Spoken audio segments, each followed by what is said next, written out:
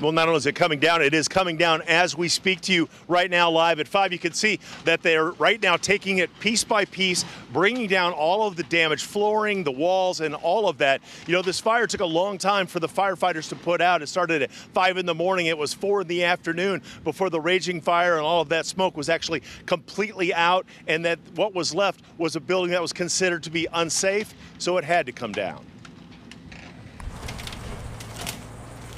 Bucketful after bucketful, the Bayview Hotel is being dismantled. The work started Saturday because what was still standing after Friday's fire was condemned, considered unsafe. It was my home for a long time. A guy who says everybody knows him as simply Buzz grabbed a couple of bricks from the place he's called home and his workplace for nearly 2 decades. I can't watch it come down.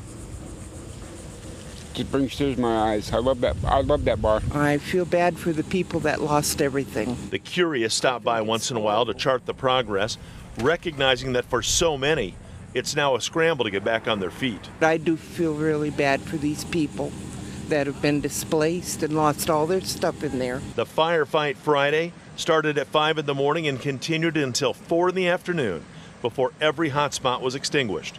What started in the boiler room before spreading into the walls is being called an accident and not suspicious. Buzz says he's found a new place to stay, but says it'll never really be like it was. One big happy family, 42 units of them. Everybody liked everybody.